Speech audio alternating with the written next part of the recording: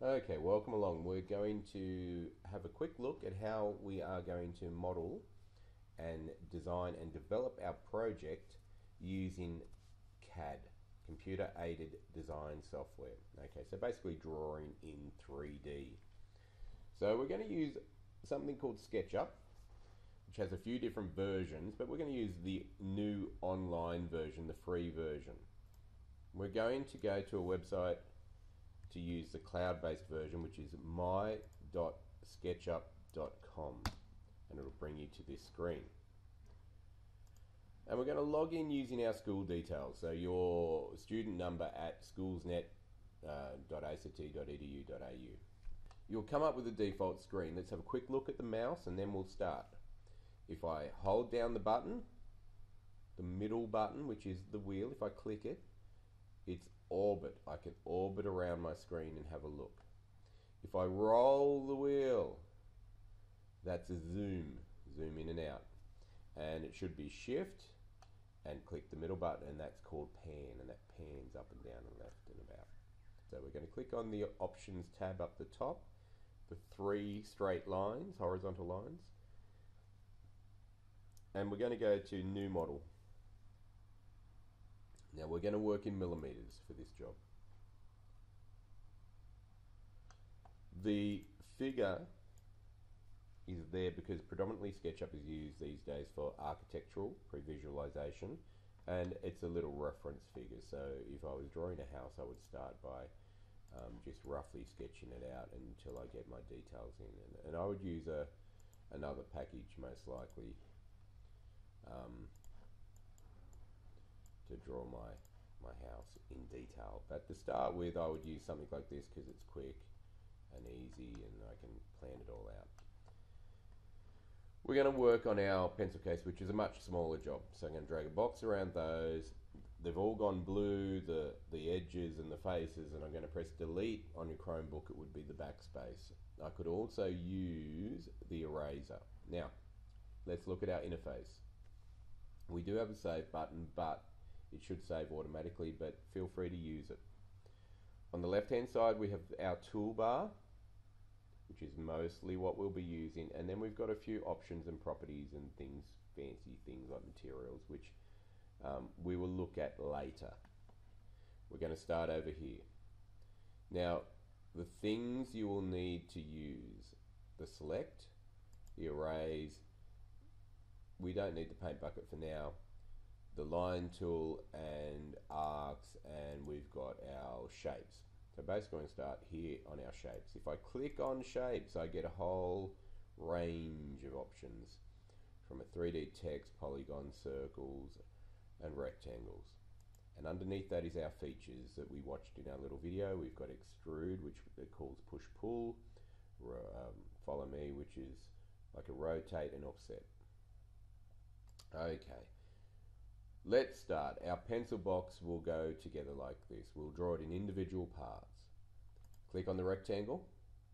You can, by default it's rectangle, so if I bring it over here, or I can come over here and click rectangle again. Now you can see how the icons change to a rectangle, shows me the tool I'm on.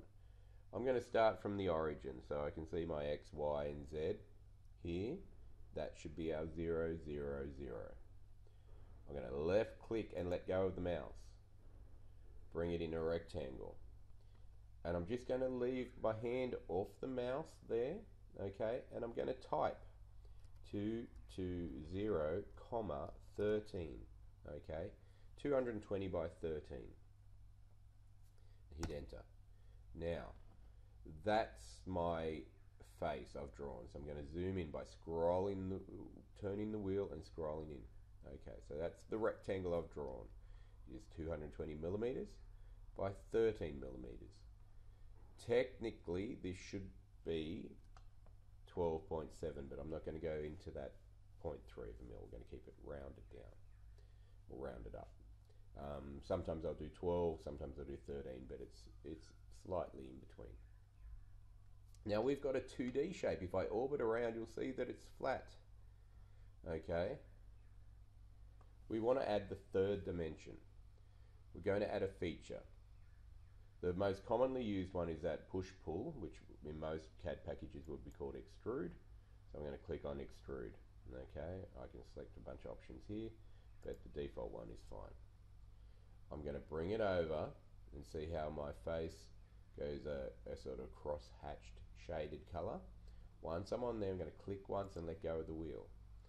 Then I'm going to move my mouse. Now you can see the measurements, the distance down the bottom changing. I could go, bring it up to 65 like that and just left click again. But the quickest way is just to type 65. I don't have to click in that box. I just type it in, hit enter. So I now have my side of my pencil case.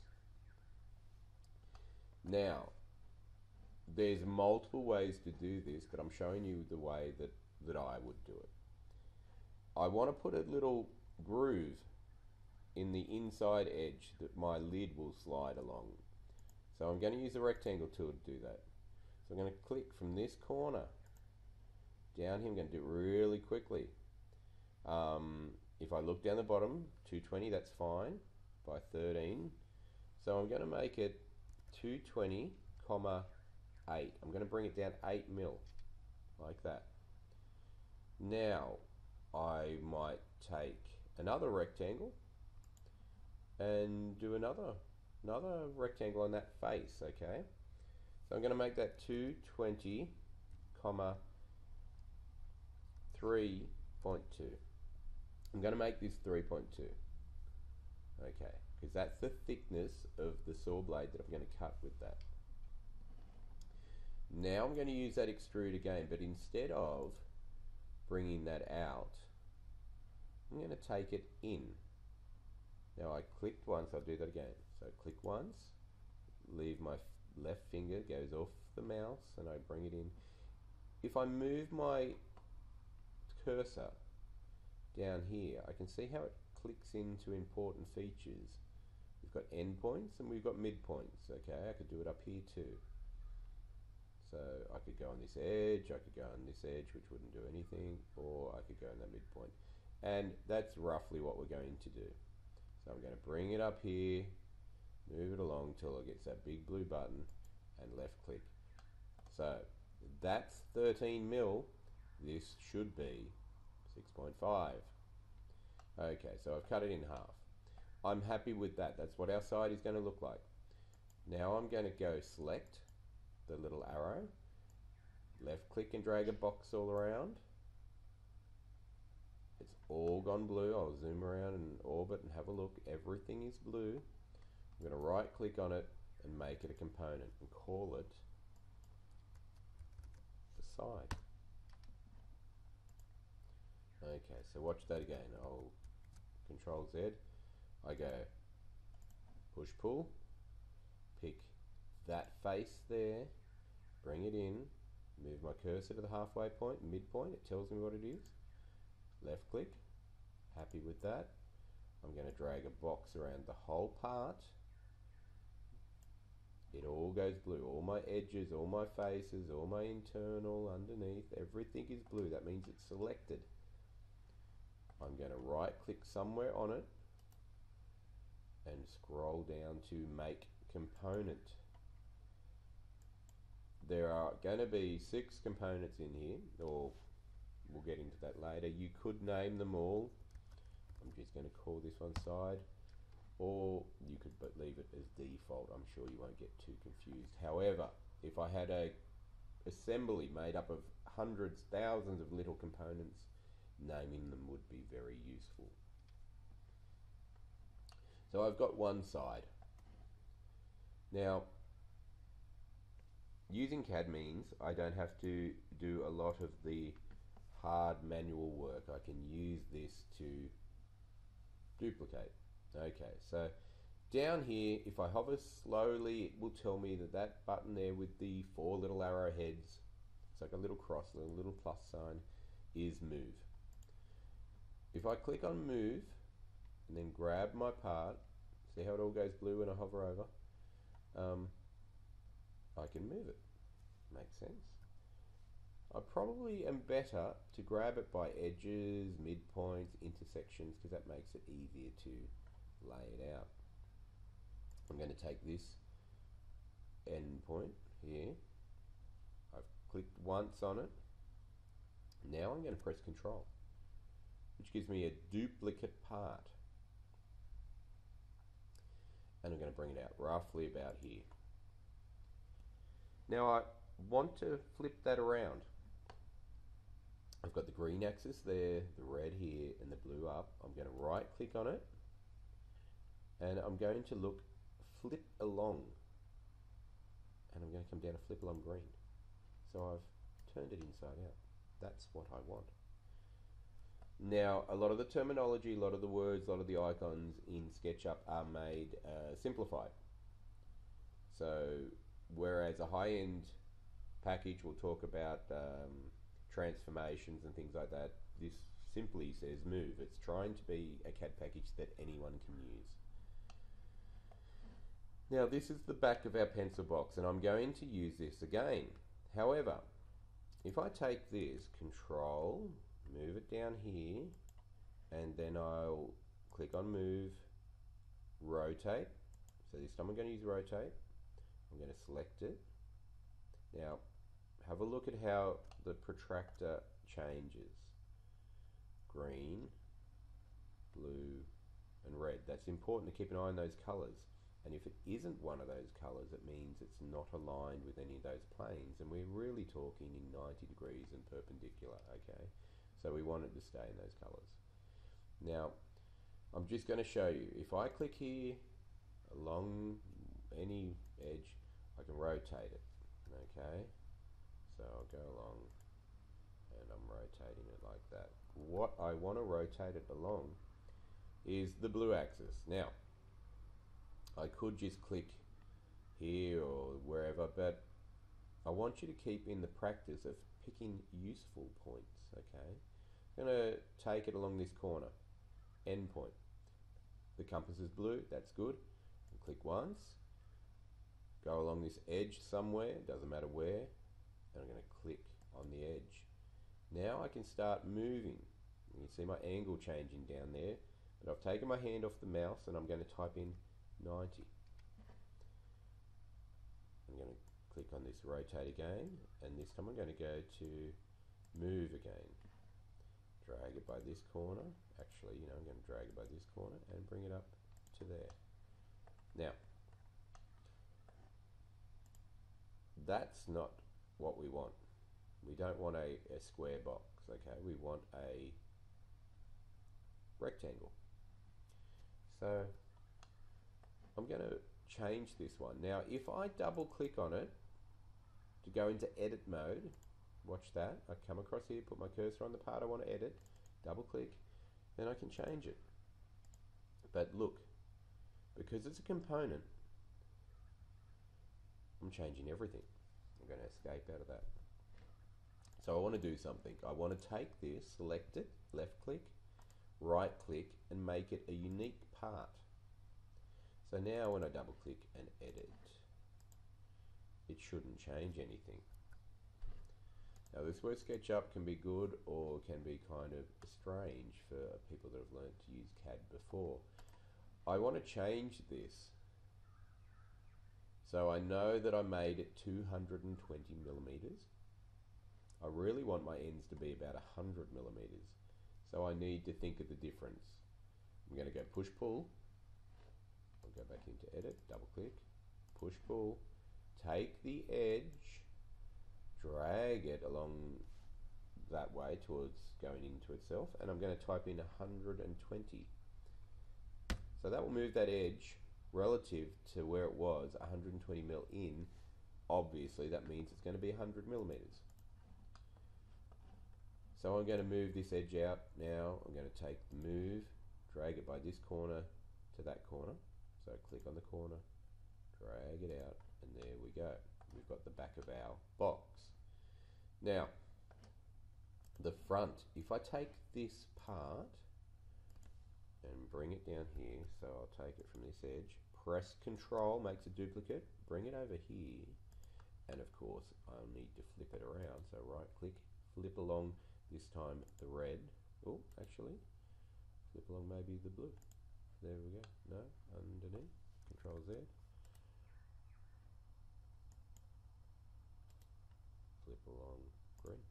Okay. If I was to make that in the workshop, there's no way I could slide the lid in. So one of these needs to be brought down to here so the lid can slide in there. So once again, I have to right click, make it unique because it will be different to the back, and double click. Now there's a few ways I could do this. I'm trying to make it nice and easy for you. So what I might do is maybe take that, let's see if this works, and then I'll push pull. Actually, I'll bring it back out to here, then I'll use the erase, and then I'll erase those lines. Then I'll take the push pull, the top edge, and I'll bring it down to there. Now, if I didn't clean up those lines, if I left that groove there, I could still pull it down, but it would only go to that edge, and I'd end up with faces missing and things like that, which is not a problem for me, but I'm trying to make it easy for you so you learn. Control Z to undo. So have a look what I did. I grabbed that face there, the inner side here, and I brought it out. I'm just going to move around here. So I brought it out. I move my cursor down to this face here and click, so they should be aligned. There'd just be two unnecessary lines there. I'm going to use the eraser, the pink eraser tool, left click and drag across those two lines, and they're gone. Now I'm going to take the push pull, select that face and bring it down to there. Because I made it unique, I haven't affected the back, and I can see where my lid will slide in. If I go around and click, everything is a component, which is useful. Okay, if you are clicking and you're not seeing the whole part go blue, you haven't been making them components. Okay, so over here I'll show you what will happen. If I have two parts here, and I won't measure those out, I draw them, and then I draw on the face here. So I'm not measuring anything, I'm just drawing it out. Okay, you'll end up with not parts. So okay, we want to replicate what we do in the workshop. Okay, so we don't build a house by taking a large bit of timber and cutting away what we don't want. We make it in parts. Okay, we make our separate parts and then we assemble it. If I was to do this, if I was to take this, not a component, move it, and say I'll flip it around. So I'll take this and I'll go flip along, green direction, flip along, red direction. Okay, if I was to take that now and move it into here, and I've got like a rubbish box. Now if I wanted to take apart, I'd have trouble selecting it. And even if I did select it, if I went around and selected each individual face like that, and then I went to move it, it will stick together. Not good practice, okay? So I'm going to delete that. So we have sticky parts if we do that. Now, most CAD packages, these would all be separate little files. But SketchUp, we work in one area, which is very, very practical for us. So we're going to put a bottom on, and we're going to make the sliding lid. Let's use a rectangle again. Let's go from this corner to that corner. Now, that's just a single plane, doesn't have any thickness. Let's go to push pull, and let's bring it down. So see how I clicked anywhere along here, because that's one face. Now, if I typed in 13mm, I'd have a 13mm bit of timber there, but we don't want to use regular radiata pine, we want to use plywood. Plywood comes 3.2 thickness, 1/8. Sorry about the inches and fractions. So I made that 13. I'm going to click on that face, bring it up 10, which will make it 3, and then I'll bring it down 0.2. So that should be 3.2. I need to make it a component so it doesn't stick to everything, get in my way. Double click on it.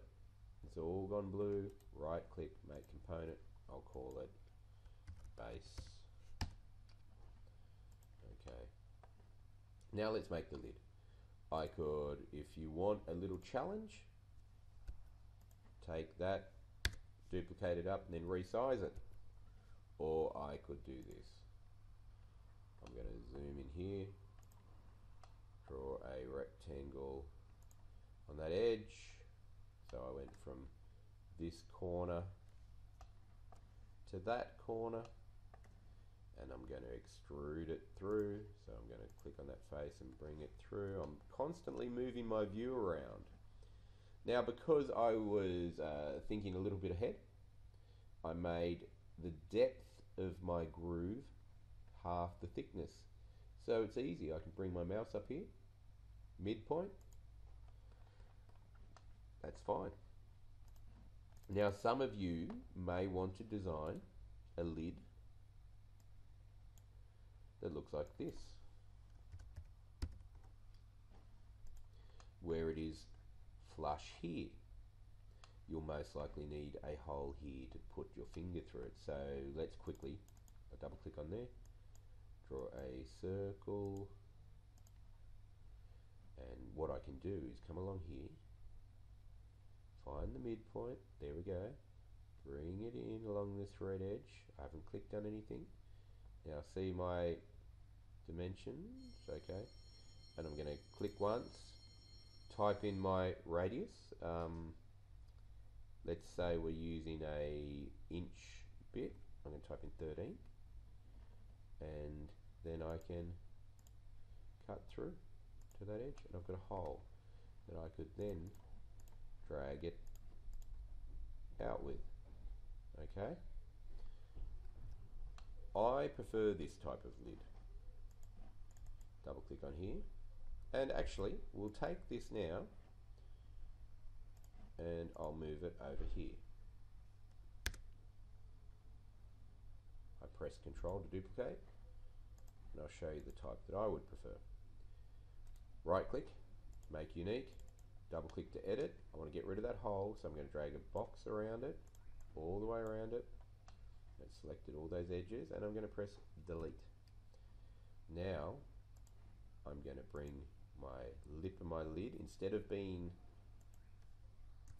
what we call flush, okay, so that's a flush edge, it's aligned with that, I want it to overhang. There wouldn't look very good if it underhanged, so if it was like this, I don't think looks very good, like that. So that's called underhanging, and we want it to overhang. I started there, so I have to think about how far I want to come out. I'm going to make it really simple and come out another 13. So now I have an overhanging edge. However, I have sharp corners that I want to get rid of. There is an easy way to do that. I'm going to take my rectangle, this corner, I need to go back into edit. So if you've been drawing on things, so if I draw on here, let me show you. If I draw something on there without being in edit mode, then I take this part away, I've just drawn in the same space, not on that object, okay? So I'm going to get rid of that. Double click on it, press delete. I want to edit. Double click, zoom into my corner, take my rectangle, and I'm going to draw a square instead of a rectangle. So I'm going to type in 10, comma 10. I'm going to make a little curve here, a little arc. There is a nice little tool for that. This one here, so it says arc, that one there, and I'm going to start at this corner, bring it up along that edge, click there, and then drag it around. See, this is how you did your sugar scoop. And then I'm going to push pull, bring that down to that face there, and hit enter. Now, delete these lines, they're unnecessary, I don't need them. What I need to do is work on this corner. I'm going to do the same thing, and I'm going to take my rectangle,